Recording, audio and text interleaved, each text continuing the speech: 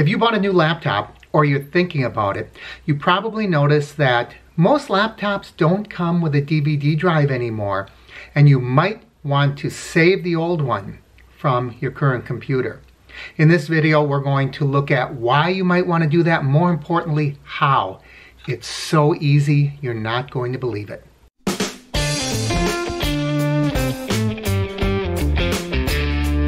Welcome everyone, I'm Mark. This is the Average Me channel. New computers seldom have DVD drives anymore, and you might say, why do we need them? It's outdated technology.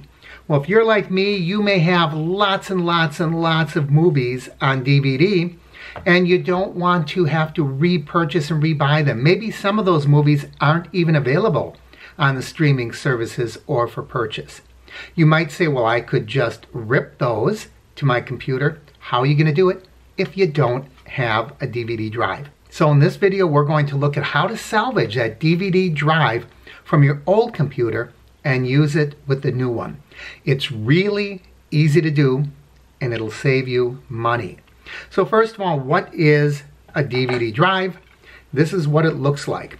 I am not going to tear apart a computer in this video. I'm rather going to show you what to do once you get your hands on this. It's a pretty simple process. Turn the computer upside down and unscrew every single screw you can find. Sometimes you have to remove the rubber feet. Sometimes you have to get in there with a screwdriver and pry the two halves open, but it will eventually come apart. You're getting rid of the computer anyway. The DVD drive, the hard drive, those are the main things you want to save before disposing of that computer.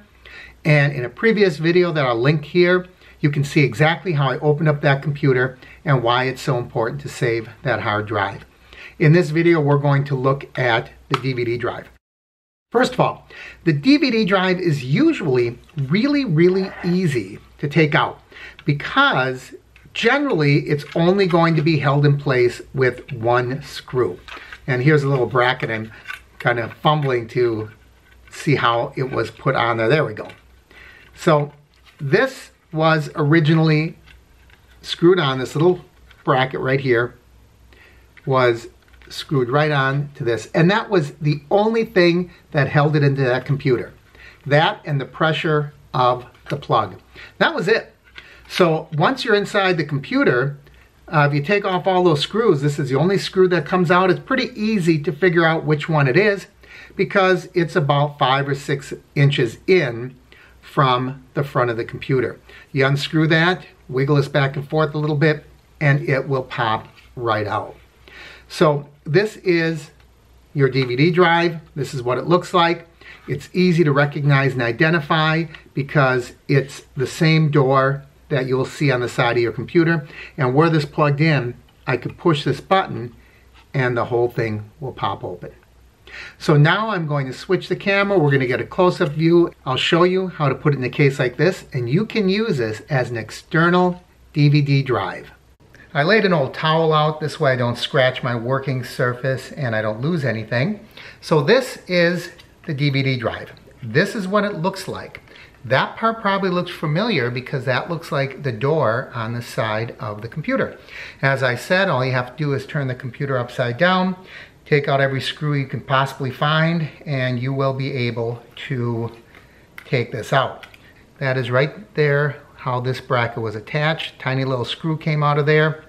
And when I say tiny little screw, this is how small it is. That tiny little screw came out and I was able to remove this bracket. But this was the only thing that held this entire drive in. Once I removed the screw from the bottom of the computer, I was able to just pull this whole thing right out of the computer. So this is what we have. And you see it just snaps right in to the electrical harness. So the first thing I want to do is remove this front plate. So in order to do that, because there's no power, I won't be able to open that door, I'm going to take a paper clip, and right there you're going to see a little hole, and I'm simply going to push it into the hole and that door comes right open. So that's what your drive looks like. It probably looks familiar to you. You've seen that. Now, this is what I'm going to remove is this plate. And this front plate may unsnap. It's held in with 2 snaps, and you might have to push on a lever in order to get that to come off. So I'm going to get a little screwdriver, and we're going to pop that down. There we go. So that comes right off. And that was just this little lever here, right there. I had to push that in. I don't know, I had to push that in to pull it off. So anyway, now it doesn't have a faceplate. When you buy this is the case, and I will link this down below. This costs maybe 10 or 12 bucks. And this is the case that you're going to put the drive in order to use this externally. What did I get with this? Well, I got this case, and you can see there is a cable that's built right in. This is a USB cable. And then it came with this faceplate. So I just took the faceplate off. Now we're going to put this faceplate back on. And by the way, you will be able to make sure that it goes on right, because one of these holes is vertical and one is horizontal. So all we have to do is snap that in place, and we have a new faceplate. Just like that. And you see there's still that hole there that I can open it up. Then what we're going to do is, if you look in there, you can see, I don't know how well you can see it, but right in here I can see where that is going to attach, where it lines up. So I'm going to take that and I'm going to work it in, and I'm just going to push it in place. That's all there is to it. It really is that easy. The hardest part is going to be to just take this out of your computer. Now if I pop that once again, that will pop open. But if there's power going to it, I can pop it open by pushing that button. All right, let's hook this up to a computer and see if this actually works. Okay, I've got my computer here. This is just a USB. I'm going to plug this into my USB port. And look at that. You can see that it recognized it. The light started going on. And I see it recognizes it on my computer. When I push that button, it opens up. I can put the DVD in. And I can hear it humming away. You can see the light flashing there. So it's working. It recognizes it. So there it is. DVD. Rewritable drive, Psycho. What do I want to do? Well, I can take my choice. I want to play the movie. And there you go.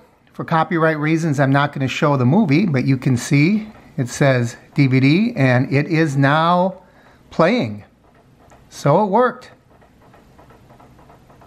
So that's all there is to it, and I hope that you tackle this project. It only costs about 10 bucks, and you will be able to play these DVDs that you may have accumulated over 10 years or more for a long, long time. Thanks for watching, everyone. As always, I encourage you to like and share the videos. Leave your comments down below. If you haven't already, please subscribe by clicking my face in the corner.